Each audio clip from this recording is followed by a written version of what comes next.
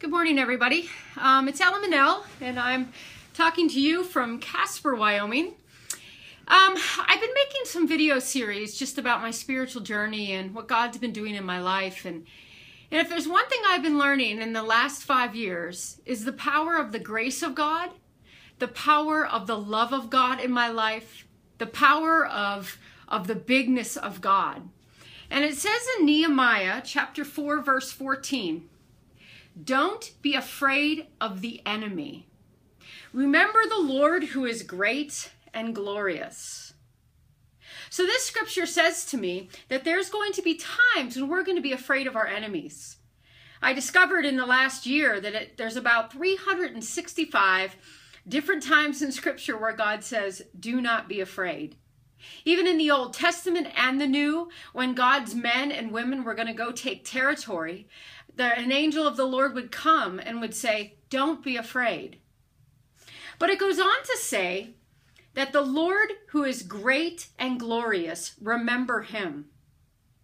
I think sometimes the enemy wants us to get our eyes off God and to not remember who God is, to remember that he's the one who said, "Greater is me that is within you than within the world."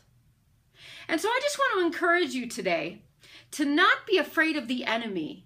But the way to not be afraid of the enemy is to remember the Lord who is great and glorious. I'll tell you, the last several years, I had opportunities and events and situations that came my way where I could have been truly afraid of the enemy. And sometimes the enemy did look really big. But what God has been teaching me is that I am already seated in heavenly places. That who I am, in God, lives from a position of victory, not trying to get victory. I've had the Lord undo lies in the last few years. I've had him tear some things down in my life that were just totally unscriptural and even elevated the enemy in my life.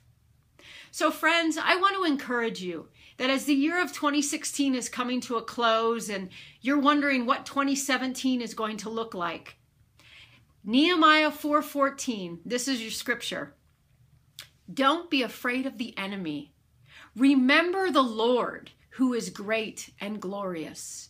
Remember God who is great and glorious. Remember the power of Jesus' blood. Remember the victorious sword of the Spirit, which is his word of God.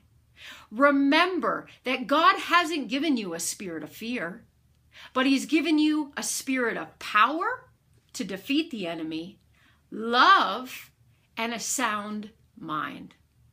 Well, I love you all, and I look forward to talking again. Bye.